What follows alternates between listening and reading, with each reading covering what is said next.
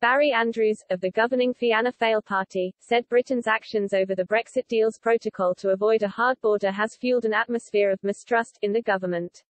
He called for Prime Minister Mr Johnson to agree to a series of confidence-building measures to help convince the EU that he is serious about making the border fix work.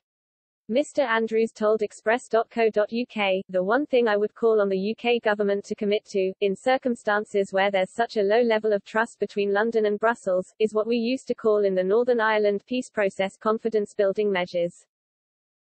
The Withdrawal Agreements Protocol was negotiated because of the region's land border with the Republic of Ireland in the EU.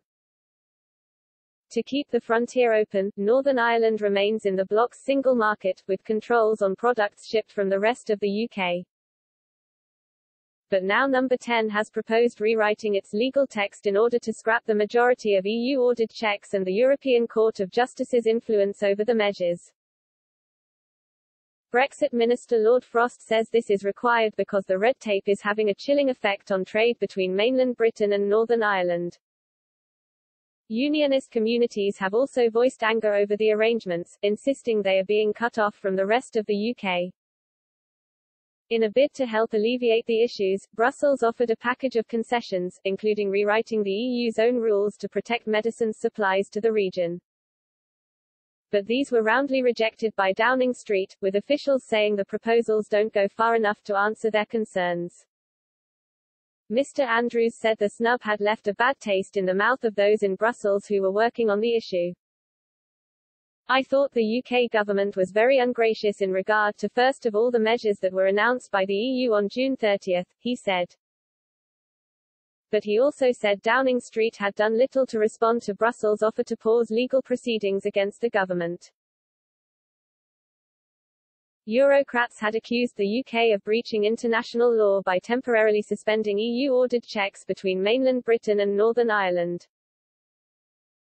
Mr Andrews said the EU would find it hard to offer Britain more powers to monitor the bloc's external customs processes in order to reduce the number of checks in the Irish Sea.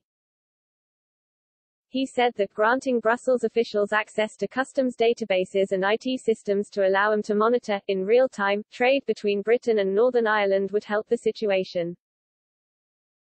"I'm not even saying build the border posts you said you would or hire the veterinary agents necessary," Mr Andrews added. "Do the easier things, the low-hanging fruit, and then we can sort of sit up straight and say the UK government has changed and they are serious about this now." UK and EU officials have already held talks in Brussels this week to discuss Downing Street's command paper. The European Commission said the decision not to escalate infringement proceedings was to create the necessary space to consider the proposals on how to avoid a hard border.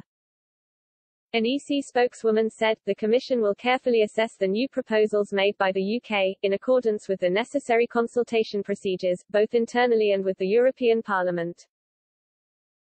In order to provide the necessary space to reflect on these issues and find durable solutions to the implementation of the protocol, we have decided at this stage not to move to the next stage of the infringement procedure, started in March." Whitehall officials said they have received a constructive reply from the Commission in response to the request for a standstill. A government spokeswoman added, "We look forward to engaging in talks with the EU in the weeks ahead. Significant changes are needed to ensure the protocol is sustainable for the future." Discussions are expected to continue over the summer as a series of deadlines loom, such as an EU ban on the sale of British sausages in Northern Ireland.